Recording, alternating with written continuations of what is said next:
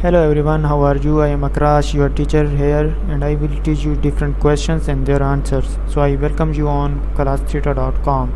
So our today's question is, how to set up a petty cash account in QuickBooks? And the answer of the question is, to set up petty cash account in QuickBooks, go to the gear icon, chart of accounts, click new and select cash on hand, enter the necessary detail and click save and close.